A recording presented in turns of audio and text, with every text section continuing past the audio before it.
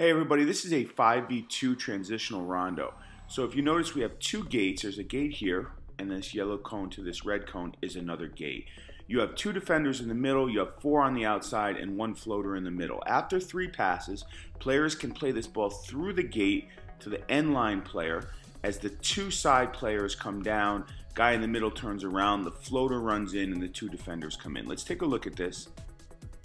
As you can see, that's a transition right there. And he's going to play it right through that gate. You cannot play the ball through the middle. The ball must be played through the gate, as you can see there. So the two defenders are holding the red bibs. We have a floater in the middle.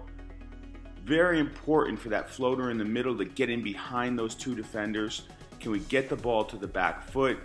All the principles of Rondo, maybe you didn't go through the gate on that one. All the principles of Rondo, very, very important. Make sure you're playing the back foot. Body position, very, very important of the players on the outside and on the inside. You could see there, that was our floater in the middle, taking a nice easy touch. Really fun game, really good combinations because we know we have to get the ball through these gates. So a lot of times the floater can't just receive the ball on the back foot and play forward. He has to receive it, play it wide, and then forward. So it creates some really nice, interesting patterns in this 5v2 transitional rondo.